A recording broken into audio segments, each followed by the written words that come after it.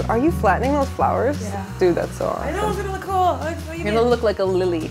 So this is my mom, Mary Hi. Jane. She's our model and my mother. I love her.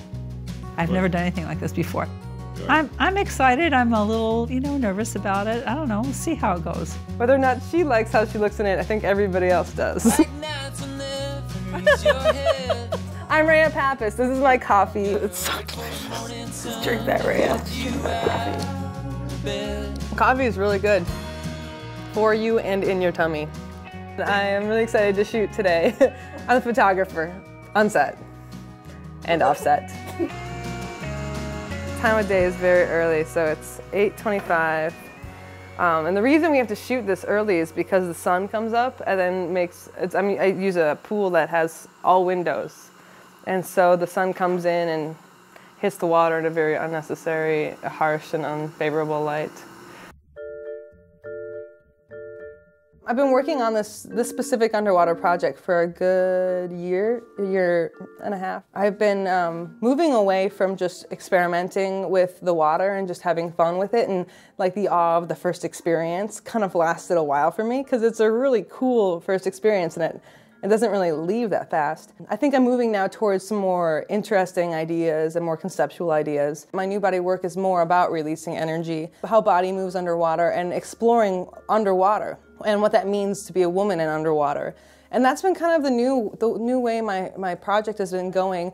Before it was a lot more, meant to be a lot more mystical, a lot more, a little bit sci-fi, fantasy. The more I was trying to be more fantasy, the less I was being me. And so I'm really taking a new step, and I'm doing these new projects to kind of make it be more authentic and be more me without all the razzle-dazzle, and I'm really excited about it. But I think it's kind of cool that you're using an older model anyway. I think that there aren't enough older models, that too many people focus on being youthful, and our society is so oriented toward thin and young and gorgeous. I'm a little ripe and older. She is, oh man. The only thing that comes to mind is Greek. My mom is a Greek woman. My mom is a very playful, intelligent, talented Greek woman. She is stubborn. She has her own ideas. She is very moldable though, which is on film is a lot of fun. It's an honor for me when she invited me to do it. I just thought, I was a little hesitant, being my age and being in the water and being filmed and everything, and being a little self-conscious, but I'm just going to throw that out the window and just let it all happen. I think that would be beautiful. Can I have you? And then if we didn't do that one here, we could do this one here. Can I have you come back to me, Mom? The main reason for the portrait is to talk about confidence and being a woman and how you deal with society. It kind of goes to my abstract idea when I started the project was when women are underwater, they're comfortable and they can feel free to be themselves. But when they reach the surface, they have to deal with a whole new level of reality. And they have to be strong and hard. And I mean, I think that mainly I got a lot of that from you, whether I want to admit that one or not. I mean, you own your own business and you've had to go through a lot to do so. And we come from a very strong woman family. Yeah, I think that's right. Yeah. Where's your car? Right in front of the RAV. Okay. I hate this weather, I do. It sucks. And I can't wheel anything out here that's very heavy, and it's a pain.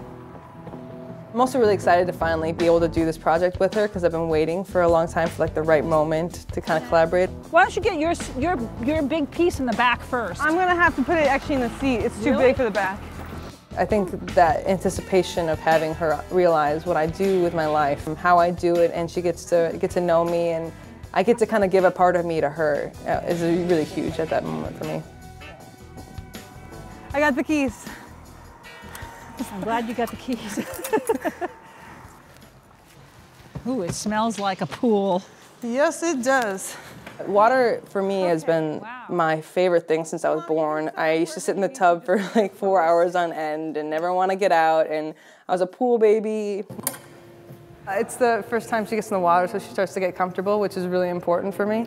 And then, and this is probably this is my baby, was the flowers and the hair project. So it's kind of fun to play with her, and she's such a good portrait taker. So I don't know, this is the start of the whole thing, so. Sounds good. Do you want to get wet all the way up to here? Are you feeling warm enough? Okay.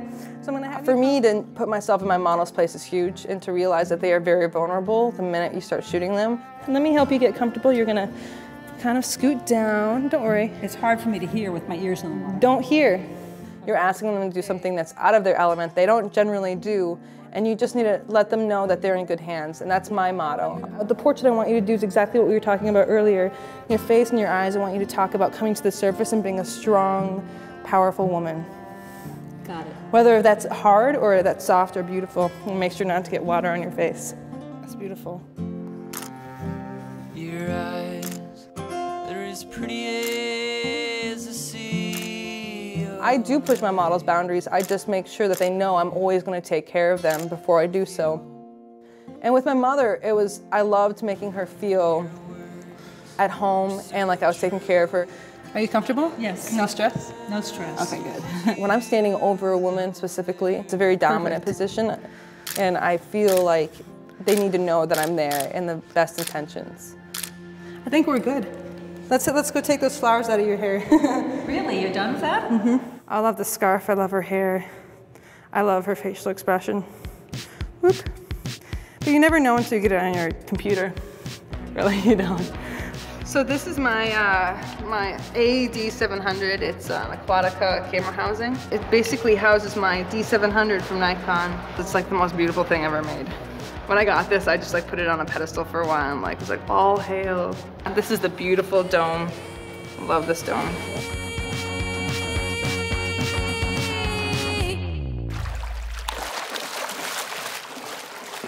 She's having a ball right now. I go underwater with my models, and so that's the difficulty of timing. Like if I don't go down at the right time, how am I gonna catch them? Especially if you have some surface photographs like, you know, the one next to me here with the bubbles hitting the water. She jumped in the water, and if I wasn't down there and ready for her and focused, I would have never caught it. And we're gonna start with just simple moves. Geometric, yep. And you're so excited. I'm ready now. People aren't used to being underwater in clothing, let alone being underwater, you know, with a dress that sticks to your legs. There are definitely some things about experimentation with that's a little nerve-wracking. It's beautiful, but your face looked like it was a little bit in pain. If you are comfortable with water, I think the bottom line is if the person is comfortable opening their eyes and going under, that's a huge thing, because if they're free to do that, they're so much more free to let go of the way they work on the surface and start doing things they've never done underwater. This too, you're holding some tension. Right here, you're holding some tension in your jaw.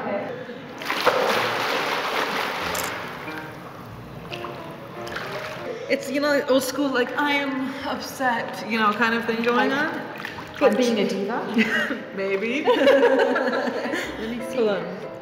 Right here. Oh, neat. Yeah. The reason we set up the shot is because I really wanted the bubbles. I could do another one like that.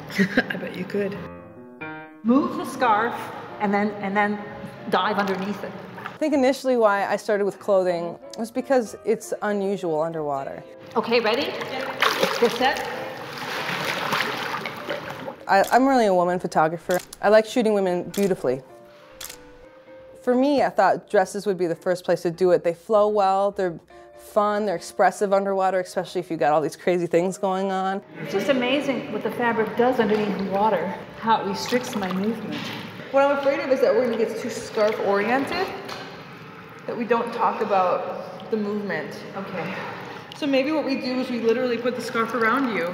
I think at the bottom of my photography soul, I want people to express an emotion, to use their emotions, and to work through them and to feel them when they look at my work. Is that hard to do? This is a workout. People used to come to me with my book and be like, I thank you for doing this, you know? And that was really wonderful. And I hope that whether or not this is as dramatic as that was, that they have that reaction. And they leave either feeling like they want that in their living room or that they've actually gotten something from it.